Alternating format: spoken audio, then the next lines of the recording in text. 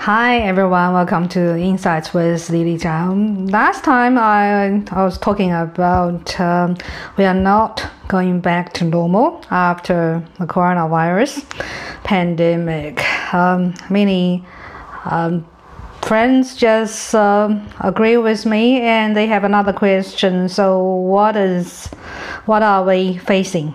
Well, this time I'm going to talk about the post-pandemic world we are facing. I use three D words: depression, deflation, and destruction. That's what I'm going to talk about. The new world we're going to facing. For those who don't know me, my name is Lily Zhang, and I'm an international entrepreneur, author, and a speaker. My program is try to make you have a healthier, wealthier, and happier life. So I try my best in this difficult time. Yes, last time I've already talked about I think everybody feels the same. We are not back to normal. Also, the old norm is not quite right, and currently the pandemic caused abnormality was caused by many normalities of the old. So we are in a new world, new era. But the picture is not that bright. That's why I'm using 3D word. The first one is depression. I've already talked about the Great Depression before, and this time many economists and internationally agree with me, and quite a lot of international data we've got. The recent data just proved, yes, we are in the depression, maybe matching the Great Depression in 1930s, because the latest unemployment rate we've seen in the United States, there are 20 million people unemployed, and the unemployment rate is reaching 15%, and there are 36 million people have already applied for the unemployment benefit. In Germany, the picture is not that, it's slightly better, because the first quarter, Germany's GDP contracted 2.2%. Compared with France and Italy, it's slightly better, because France was 5.8% and Italy was 4.7%. But first quarter that was ended in March, so it's pretty much pre-pandemic. Because second quarter, all the forecasting for second quarter is worse because it's post-pandemic. For Germany, the forecast for second quarter GDP is going to contract 6.5% or even 10%. For France, Italy, Spain, they've been hit the most in Europe by the pandemic. The number probably even worse, probably 10 to 15%. And for United States, the forecasting unemployment might reach 30% in second quarter. So also, this is not just United States and Europe, it's worldwide. For China, they've already demolished their GDP target, because China's GDP target has been set at 6% for last 10 years. That's their annual target. Now, this year they've announced, because for the first quarter, the Chinese GDP was negative 6.5%. So, and Japan, and they suffer a lot because they spend lots of money prepare for the Tokyo Olympic, and now it's unlikely it's going to happen. And Japan, they had 20 years of lost 2 decades. So their growth was really stagnant. But they probably just started recovering, but now it's the pandemic. So Japanese economy is going to shrink, forecasting 5%. So globally, the forecasting for global GDP is going to, by International Monetary IMF, is going to shrink about around 5% globally. So this depression is going to be worldwide. It's not one region. I talk about Latin America. They probably much worse because they are probably the pandemic about 2 or 3 weeks behind America. So in Brazil, the infection rate is already reaching number 3 in the world, and in Peru, the number is very bad. So for Latin America and other developing countries, the suffering will be much worse than developed countries simply because for developed countries they have the government subsidies. Like in Germany, there are 10 million people already on government subsidy. Otherwise, the unemployment rate will be much higher. And United States, of course, we all know all government have their packaging just support the economy. The estimated aid package is going to be reaching 9 trillion at the end of this year in United States, which equals to about 1 million every second. $1 million every second injected into US economy. That's very shocking. Basically, where the money come from? It's the government printing money. And of course, as United States and European central banks, I think at the moment, for short term, this is necessary just to support average business and support people so they keep their employees and business afloat. But how long can this support be? As we know, I don't have a good expectation on vaccine because the coronavirus so far, our science, our medical field, we haven't developed a very good vaccine for the corona family. It's just like flu.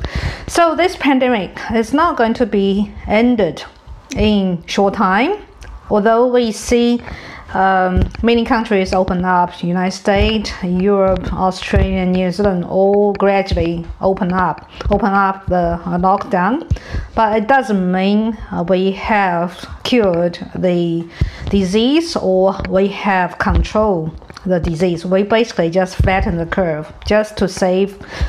If we don't open up, every country will be bankrupted and the economy is dead. So we see we've been open up the lockdown, but we haven't developed a valid vaccine yet.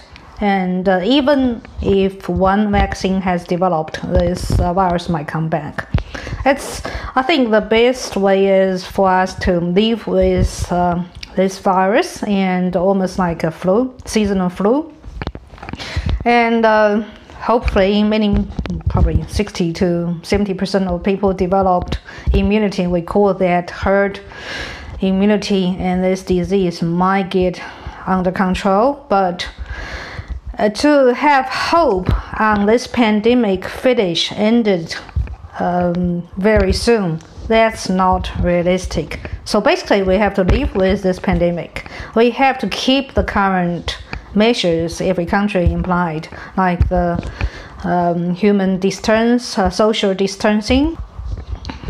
In Germany, they did because basically just asked everyone to wear a mask, and almost overnight seems the facial masks being supplied everywhere. So that's a good sign. Also, some experts talking about big scale testing. So that's probably another way going forward.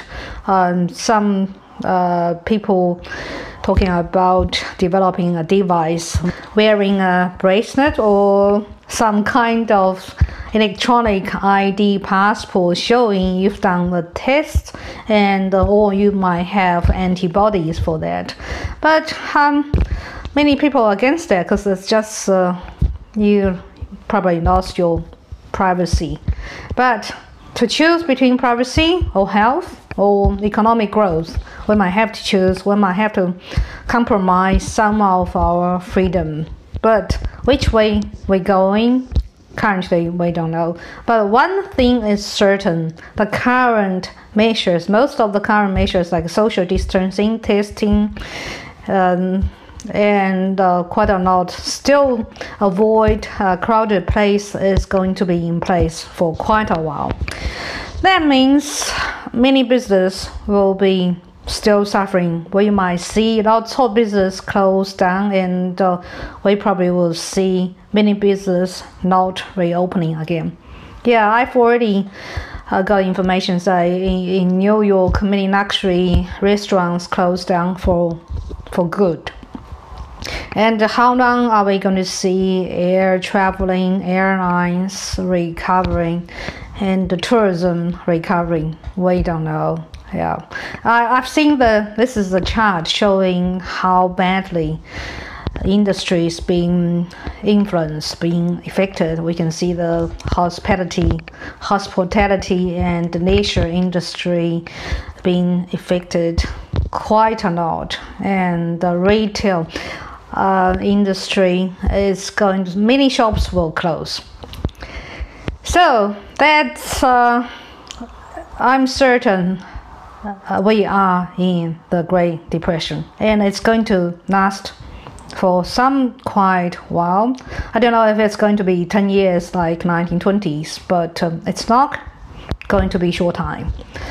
Maybe next year, many experts expect in 2021 we might see a recovery. I'm not that confident because pandemic is one thing, just like my analysis before. This pandemic is just like a little burst bubble. We have many fundamental underneath issues and crisis that's been running on for many years, like the debt problem, the overspending of consumerism, and also that's why the second word is I'm going to talk about deflation.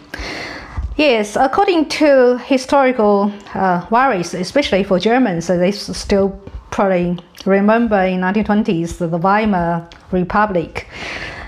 Because the government printed so much money, they facing hyperinflation. That's why some people worry about hyperinflation, because currently every government, every country, they've been printing money like crazy. So like I already said, $1 million in United States pumping into the economy every second. But where the money from? They just printing money. So these printing money and another word, quantitative easing, going to cause hyperinflation? That's a question many people worry about according to historical data. But back to 1920s, we know now that Weimar Republic, the hyperinflation was not really caused by printing money, was caused by a political crisis, because Weimar Republic, the government didn't have the legitimacy to borrow money from overseas, also to raise tax. This time is different because every government, although they printed lots of money, especially in US dollars, and but they sell their government debt overseas. Well, for example, like most of US government bonds was bought by Chinese government. Yeah, so although Donald Trump's been talking about the trade wars and two economies, actually they both like brothers. You know, just Chinese owns most of United States government bonds. Also, of course, we all know all those government bonds needs to be, that's government debts. At the moment, most countries reaching 150% of their government debt. Only one government, like Germany, only 60%. That's probably the most healthy relatively most healthy economy in the world at the moment. That's Germany. Yeah, so this time we don't see the hyperinflation like 1920s Germany. We probably most likely, many experts worry about, we will see deflation. That's probably more dangerous because since 2000 and 2008, we know the great financial crisis. The quantitative easing has been happening all the way, and now it's in the United States already passed fourth round of quantitative easing. There are nearly $9 trillion being injected into the market, into the economy. But every country seems to face the deflation risks rather than inflation. Why? Because for the last 10 years, most of the money or the quantitative easing we know hasn't been go to the main street, hasn't been go to the employees, small and medium business. Most of the, or 99% of the money printed or quantitative easing was injected into the financial market. So that's why we saw government buy out big banks, big hedge funds, and big financial institutions. And we see stock, although average people's wages not going up, even going down, and we don't see consumer price going up very much because the extra money, more and more money going into financial market. We see stock market going up. We see stock price going sky high. And also going to hedge funds, venture capitals, and those funds going to Silicon Valley. That's why we see lots of assets bubble, and we see all the most class of assets like stock and shares, real estate, and the virtual capital, hedge funds returns going very high, and that's why we see.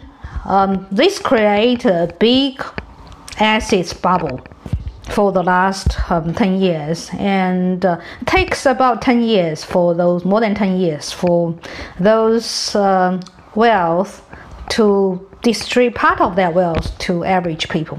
That's why, but we see the gap between rich and poor is enlarging a lot. We see the middle class, they probably have some kind of assets like their house, but they are really under very high debt.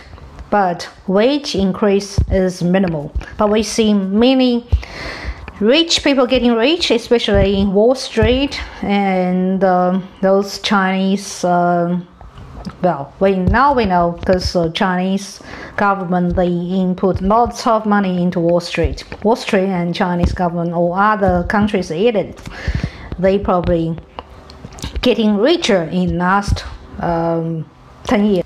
Basically, the 1% of the world's richest people, they're getting wealthier, but most of middle class, they probably keep the same, and the gap between rich and poor is enlarging all over the world, every country, developed and developing countries.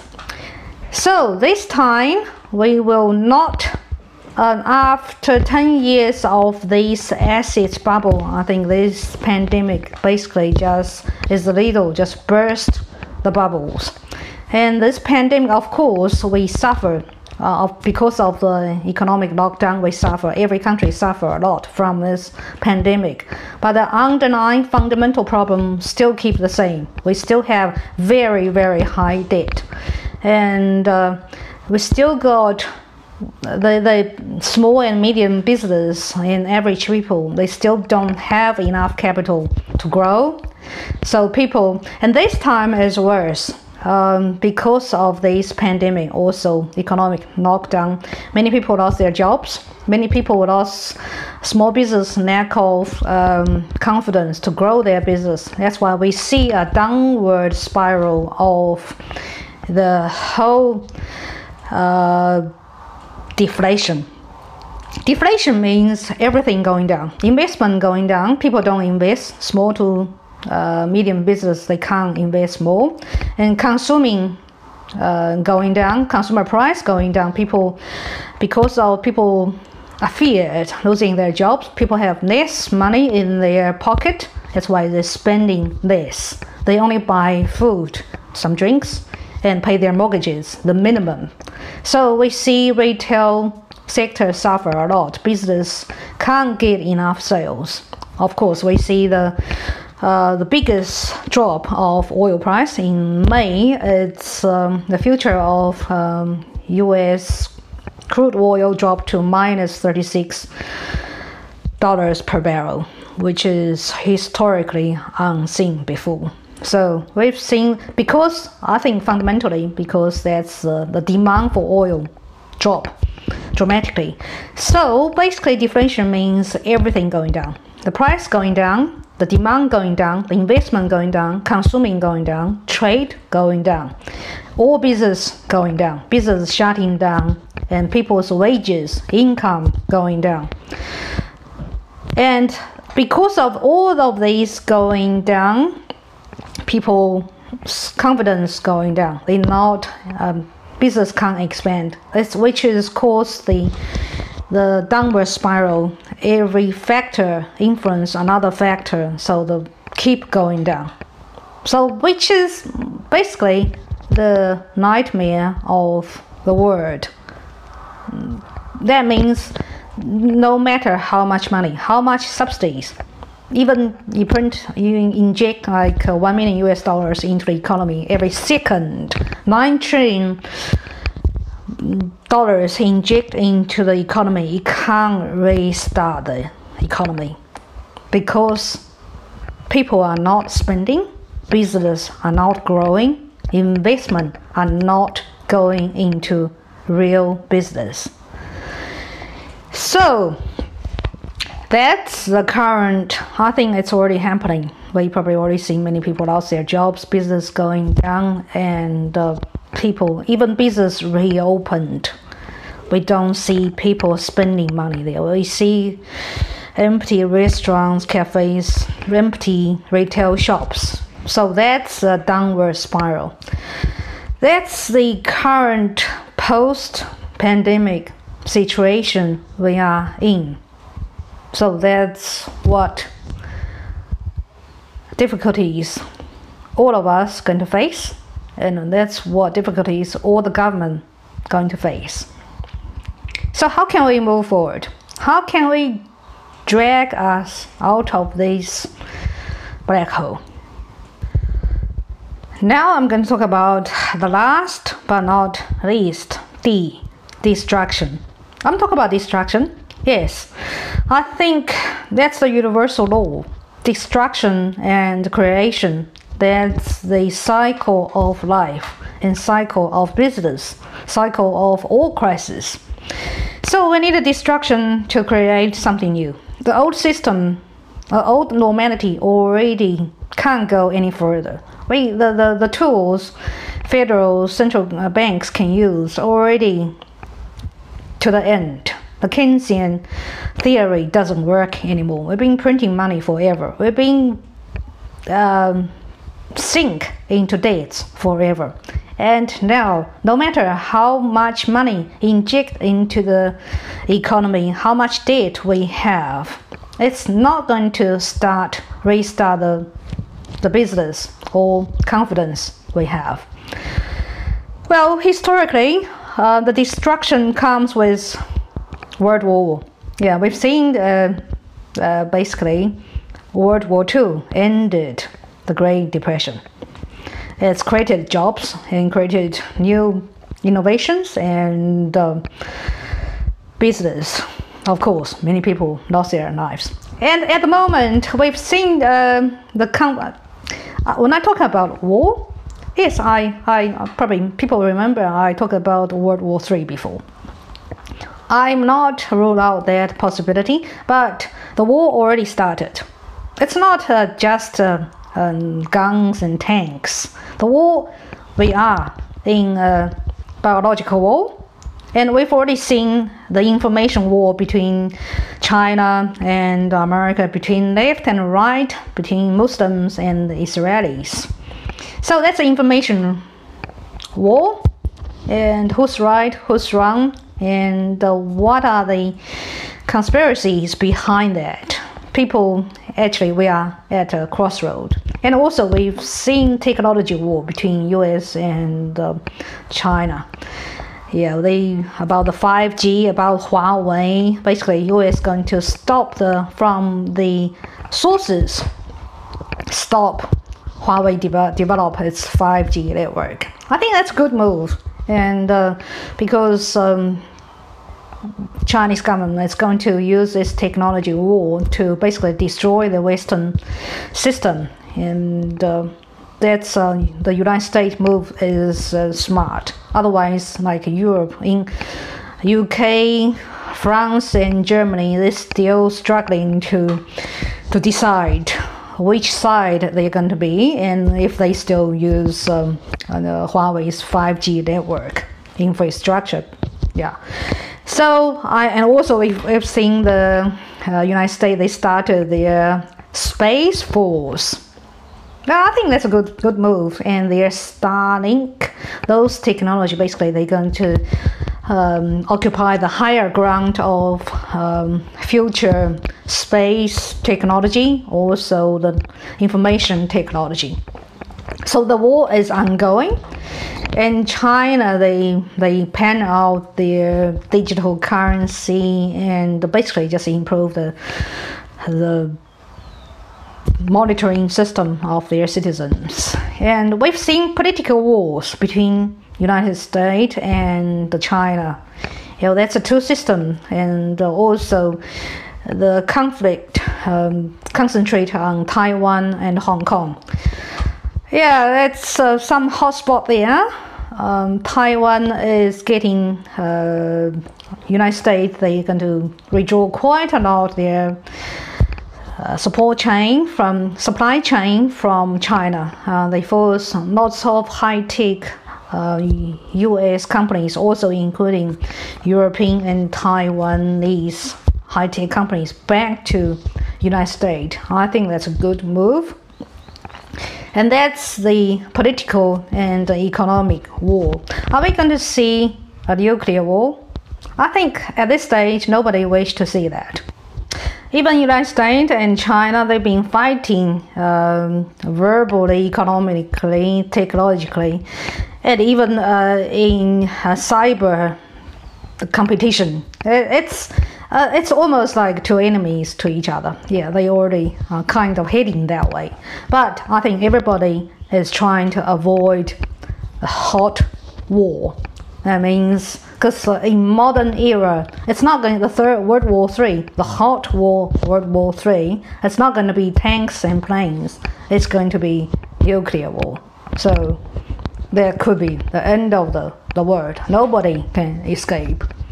So we've seen wars in many fields, many fronts, but we're probably not going to see a nuclear war. I seriously hope, because there could be the end of human civilization. So I think everybody is trying to avoid that, although they show lots of military muscles in South China Sea, in North Korea. They've done lots of military drills, but still, I think the leaders of both countries, although the struggling, the fightings intensified, but the real war is, I don't think anybody wishes to see that. So that destruction, I've talked about destruction of war. The thing we really need, the real destruction to create something, we need, my personal opinion, I think, is innovation, the real technology innovation. Yeah, for the last 2 decades, we've seen Facebook, Twitter, and all those social network and Facebook worth billions of dollars. But are they real innovation? Do we really see progressing of human society?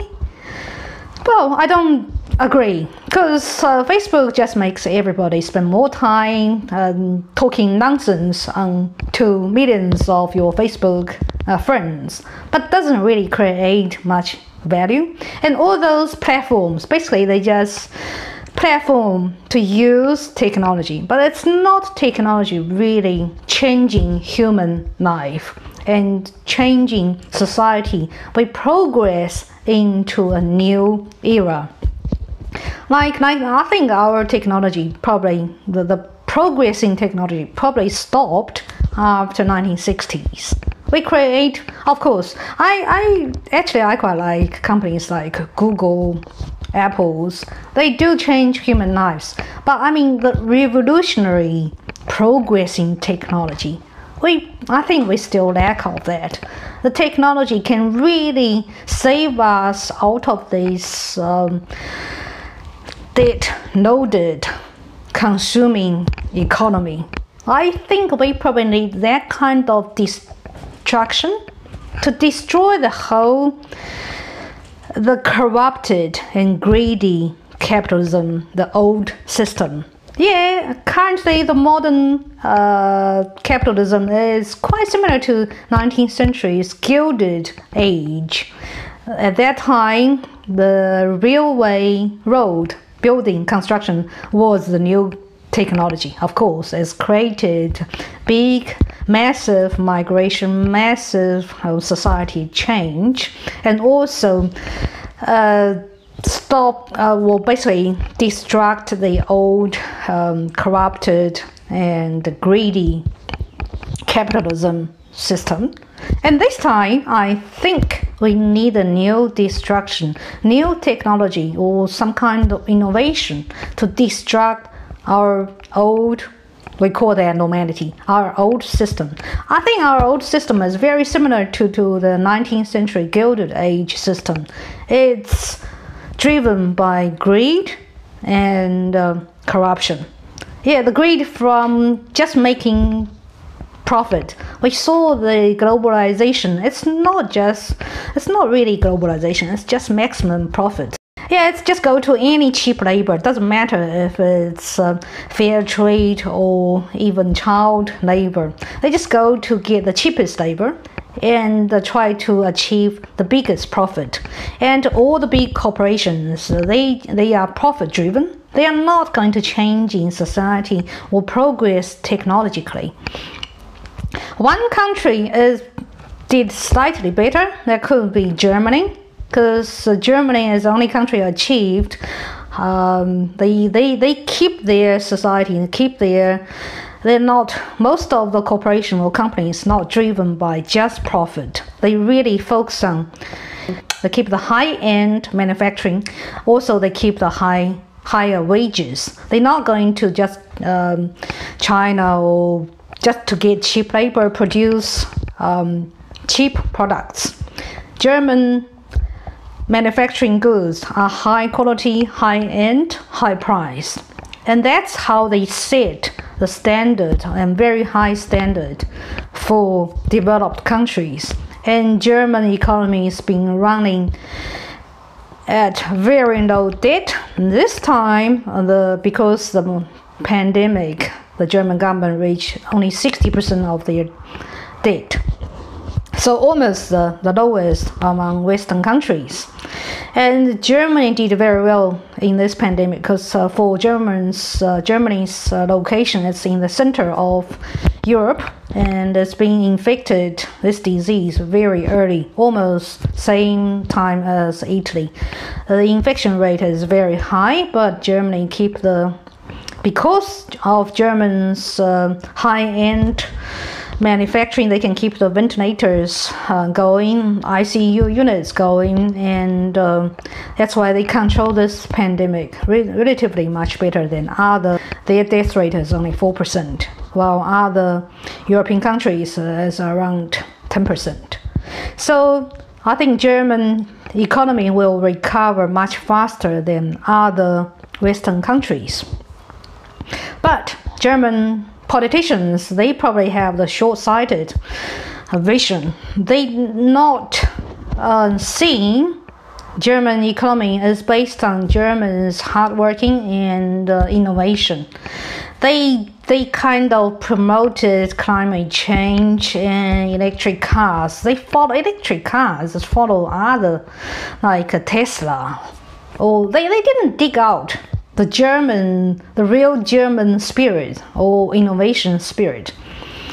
So basically, my opinion is the German politicians, they didn't match the German people and German economy. But relatively, German economy probably recover better than other Western developed countries, just because the structure and Germans' manufacturing sector has been well structured. Also, Germany's service sector and also the finance sector is not so well developed like the United States.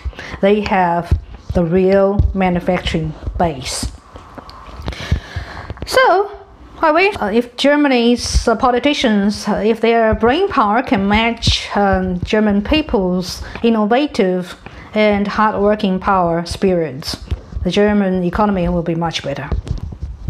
I've been talking about the 3 Ds: depression, deflation, and destruction for the post-pandemic era.